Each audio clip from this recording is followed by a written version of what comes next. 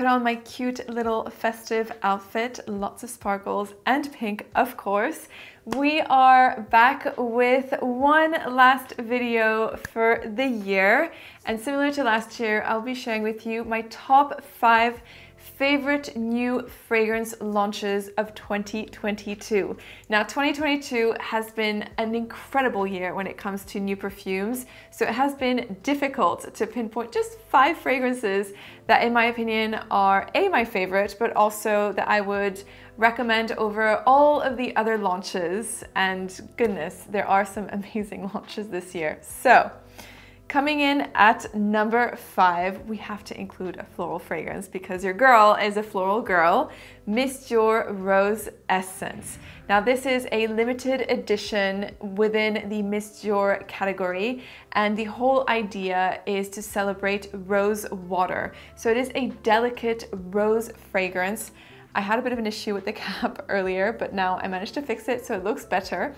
But essentially, this perfume has a big dose of centifolia rose, which is the rose that grows in Grasse in the Dior's Grasse rose fields. And it's an extremely expensive raw material to use in fragrances because the yield is super low and there's a very high demand for this ingredient. So yeah, that's what's in this fragrance, and it smells like beautiful, dewy rose petals, slightly honeyed, with a little bit of woods in the background just to support it all. But overall, this is a light, fresh rose water scent. It is on the pricier side, and it's not a perfume that lasts forever. In fact, it's quite fleeting, but it's not meant to last at the same time, which is why I like to describe this fragrance as a bougie rose water scent. But what I like about it is the quality of the rose that's used in here. So if you want to treat yourself or a loved one who loves rose fragrances but on the fresher side, Miss Dior Rose Essence is really beautiful. Number 4, this is a completely unisex fragrance and my favorite new release from Maison Crivelli this year because they've released a few other fragrances. It is Ingredients. Now, this fragrance was launched to celebrate the 10-year anniversary of a store called Ingredients that's based in Prague, but you can also find this fragrance on the Maison Crivelli website. It is an astounding perfume, truly a masterpiece. I adore this fragrance.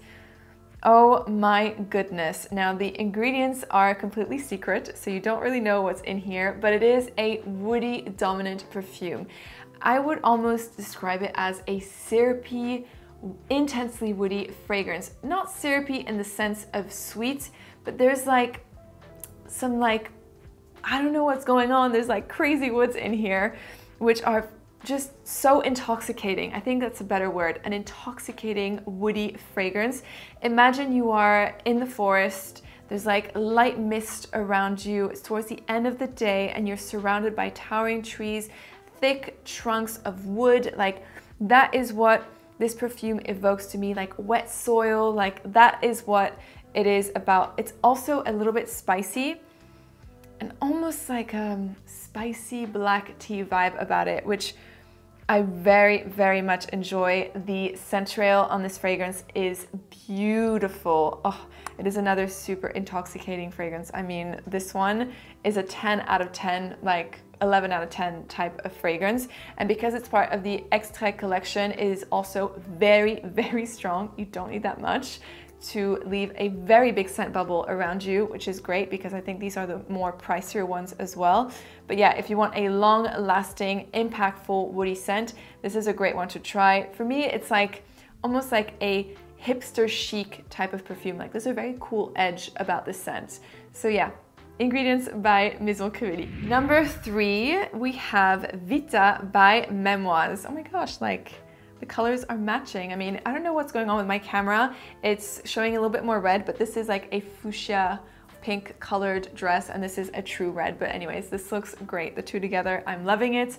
So Memoirs, for those of you who don't know, is a British niche brand, and the brand launched this year a color collection, so an entirely new collection of fragrances, and each of the perfumes have a different color. And my favorite by far was the red bottle, and the name of the fragrance is Vita. Now, actually, I was lucky enough to smell these fragrances whilst they were in the fragrance development process.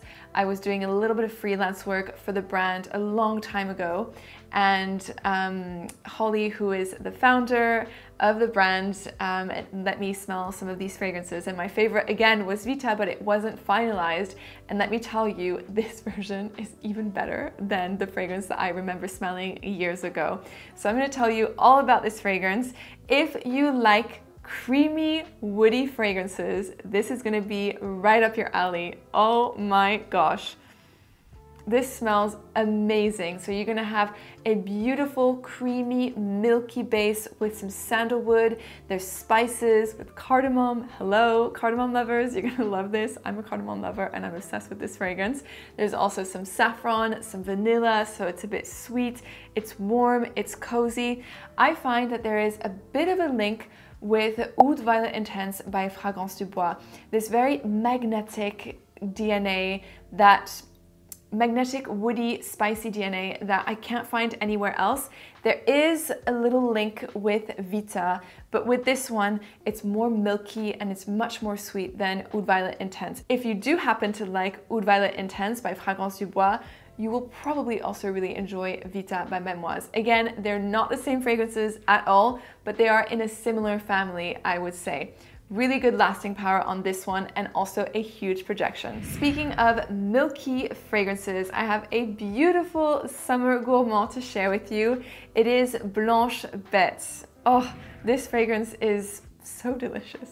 Anyways, so I believe that this perfume launched towards the end of 2021. However, it wasn't available to purchase in the UK until 2022. I mean, at least I couldn't find it. So I'm going to consider this a 2022 fragrance. Now, what does Blanche Bete smell like? What kind of ingredients are in it? Well, it's all the yummy, delicious ingredients. You're going to have some white florals with like jasmine and tuberose, but to be fair, they're not dominant in this scent. What is dominant is the tonka bean. There's a very milky, lactonic quality as well, some vanilla. It's incredibly addictive. If the best way I can describe this fragrance is an ultra milky coconut milk, like picture that in your mind, like milky coconut milk blended with the richest, thickest cacao butter. That is what this perfume smells like. Another really intoxicating perfume. I feel like, with the exception of Miss Dior Rose Essence, all these fragrances are really intoxicating and quite strong, and this one certainly doesn't disappoint. It is stunning. I like to wear this in the summertime, in the evenings, say if I'm like going for a date night or something. This is the one that I like to wear, and I think it's beautiful, so stunning. It has like, yeah, a summer beachy vibe as well, which I love that in my fragrances. I like fragrances that make me think of the beach because I live in London, in the UK. It's cold, miserable and raining most of the time, and so I like a fragrance that will bring me to a warm destination, and this is what Blanche Bete does. Very, very nice, creamy, milky coconut scent. If you like coconut fragrances, you need to try this one. It is extremely unique. And coming in at number one, you probably already know this fragrance because I've talked about it so much. It launched in Q4, so September time, I think, or I actually did it. I don't know, but I discovered it in Q4 of 2022. It is Baby Cat from YSL. Now, I have been on a sweet gourmand kick lately, and this is satisfying all my sweet tooth cravings. It is the most incredible vanilla fragrance that I have smelt in a very long time. It is so beautiful. And this is a very exciting new launch for the private collection of YSL, which I think is called Les Vestiaires collection. Such a nice vanilla. Okay, so what does Baby Cat smell like? It doesn't smell like Lune Féline from Atelier des Arts, despite the two sharing a similar name and also a similar ingredient, aka being a vanilla. Baby Cat is very different. Baby Cat is a vanilla that is deep and rich, and it is mixed with a gorgeous notes of incense and also suede. So it's a touch leathery, but really more like light leather, like truly suede-like. And you have a kiss of incense. And this is the key here. I don't like incense fragrances, although I've been talking a lot about incense lately on my channel. I do like fragrances that have a touch of incense and where it's not front and center and dominant. And this is what it is in this perfume. It's more in a supporting role and just makes the vanilla so much more beautiful.